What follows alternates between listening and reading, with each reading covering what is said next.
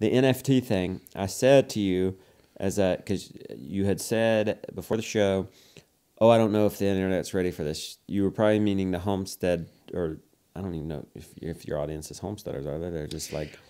I think some of my audience are. I think some aren't. I think most of my audience really cares about animals and doing the right thing by animals. I think most of my audience likes a good story. I think they're curious, at the very least, curious about farms. Yeah, but I don't think I actually have, like, if I compared my audience to what I perceive as your audience, I think it's probably less like true full-on homesteaders. Yeah. You keep referring to stories. And maybe that's where I was getting at with your, I'm not having kids by choice. You just told a story. If you say, I'm not having kids, there's an open loop there, Morgan, and people don't know the end of the story. Mm-hmm. But you quickly took that open loop and closed it. You told a story right there in that. And then when we talked about the social distance thing, you quickly talked about when you're giving these whys and your wife working in the hospital, you're also giving a story. So maybe in some ways, these stories are disarming people.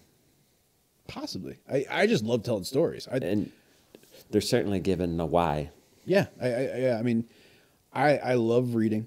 I love listening to stories. I love watching things. Stories are always been so important to me since, I don't know, probably forever. What's the last story you read?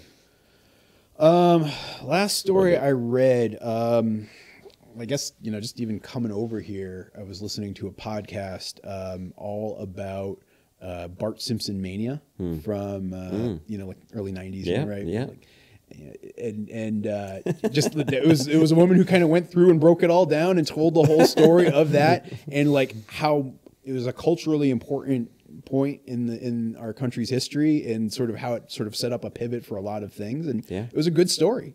Bart Simpson's still around?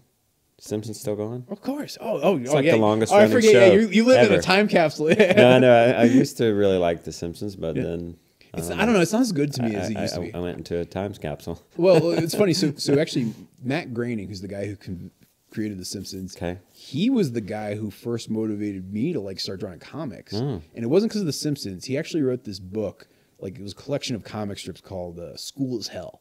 And it was just like this like little School is Hell. And because he had a whole series. He had I'd read that. Love is Hell, Work is Hell, I forget, but like School is Hell, which, when you're a 10-year-old or 11-year-old and you discover that in the bookstore and you're like, these things look like The Simpsons. I'm curious about this book.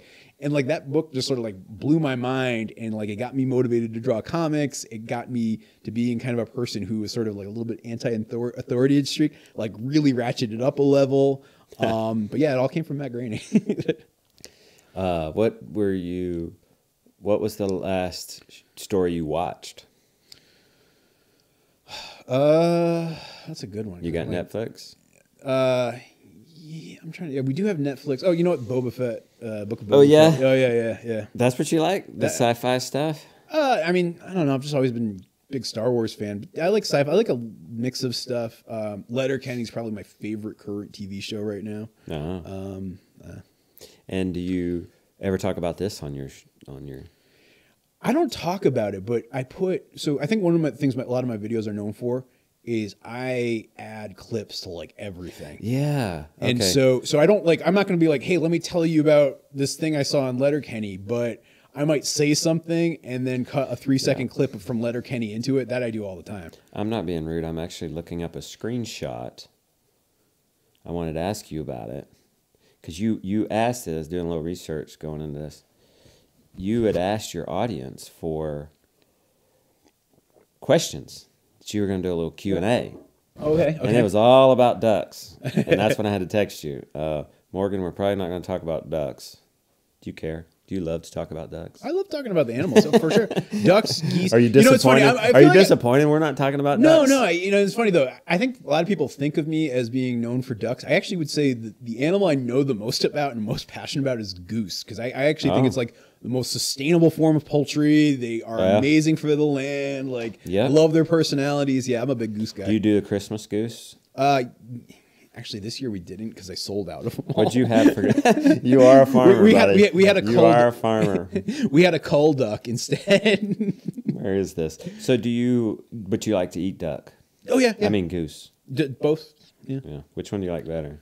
Probably goose. I mean, I find meat wise they're pretty similar. I think the difference is it's just one's chicken scale and one's turkey scale.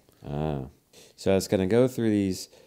I wanted to ask you some of these questions these people asked you. All right. I mean, I skipped through all the duck one. Not that I have a problem. I got no problems with ducks.